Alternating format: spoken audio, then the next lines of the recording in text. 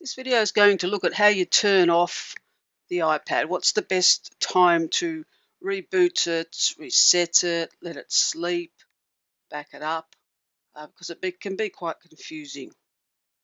The simplest way to end a session with your iPad is simply let it go to sleep. So there is a sleep button on the iPad. It's on the back of it near the camera.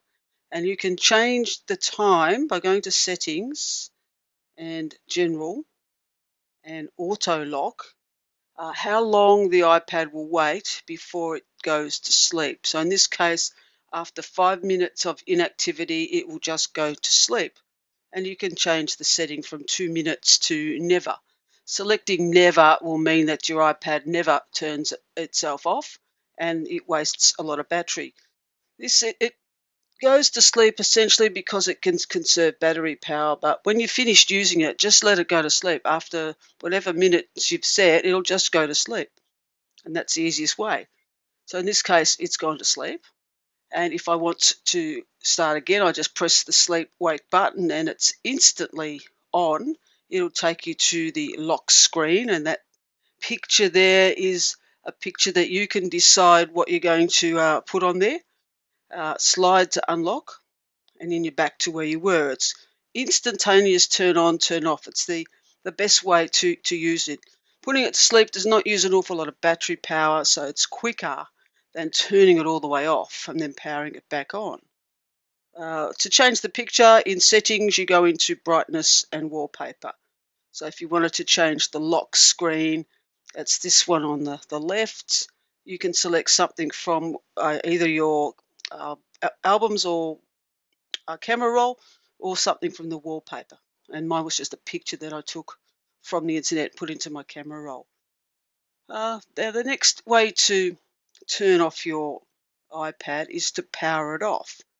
So if you really want just to shut it down, like shutting down a computer that you have, a desktop computer, going to shut down, the way to do that is to hold the sleep wake button until you see slide to power off. And to do that, it's going to power the iPad completely off. And then when you want to turn it on, so let's just do that, slide to power off. So it's now off. When you turn it on again, you'll see the Apple logo, and it takes a minute or two to actually power itself back on and find the network settings, connect to the Wi-Fi, and find all the settings and things that it needs to actually work. So it can take you a lot longer to get going again if you do it this way than just to let it sleep. So that's taken a couple of minutes just to do that. You might just power it off if you have something that's not working too well. Maybe turning it off might just free that up, or you can't get out of an app. But there are other ways to do that too. Simply put, if you're finished for the day or for the session, just let it go to sleep. If you want to shut down an app, if there's an app that's misbehaving, you can't get out of it, or it crashes and nothing you do will fix it, then there's one way to try before you actually reboot the whole system. You need to open the multitasking bar, and I can do that by 2 taps on the home button will open it, or 4-finger swipe up if you have multitasking gestures turned on will open the multitasking bar. And across, if I scroll from left to right, are all the apps that are running in the background. And the iPad can take quite a lot of apps running in the background without negatively affecting its performance.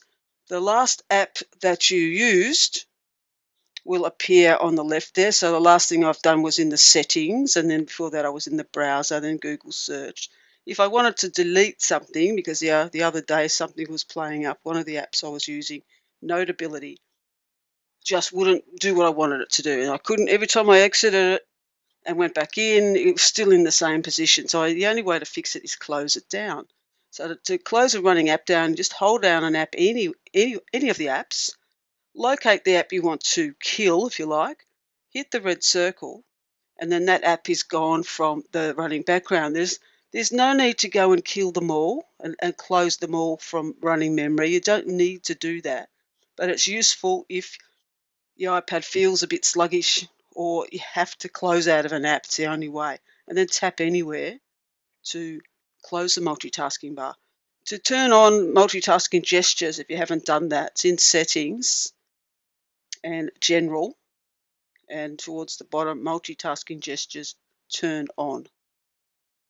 Now, if something is not right with your iPad, it's more than sluggish and things aren't working and nothing seems to go right, then the other option, going down the list in order of priority, if you like, this is the third thing you might try, is to do a hard reset. And to do that, you hold the home button and the sleep wake button continuously until you see the Apple logo. And as soon as I do that, the screen cap will disappear. When you see the Apple logo, you can let go of the home and sleep wake buttons, and that's going to completely shut the iPad down, close all of the services and settings, and reset them back to the original state. When you turn it back on, you've still got all your data. It hasn't deleted any data. It hasn't deleted any settings. It's just reset them all. And the final way to shut one down or to fix one, so for troubleshooting step, is to erase the iPad and put it back to factory settings. Settings General, there is a reset button and there is erase all content and settings. So if I tap that, I have a code that I've put in because I've set this up as in the restrictions so that nobody can accidentally erase my iPad. I've set it up in restrictions that only I can do it. That's why it's asking me for a password here.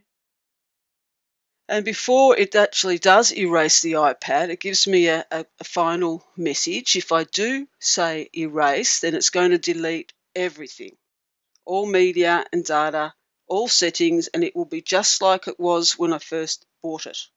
And unless I have a backup of all my contacts, calendars, bookmarks, etc., settings, I wouldn't want to press erase first. So I'm going to cancel that. This is a good way to do it if you're actually giving your iPad to somebody else. Also, you're handing it down. You bought yourself a new one and you're handing down this one to somebody else. Erase all the content and the settings, and it will take all the data off, all your iTunes information, all your account information, and it's like it's brand new, and then you can hand it over.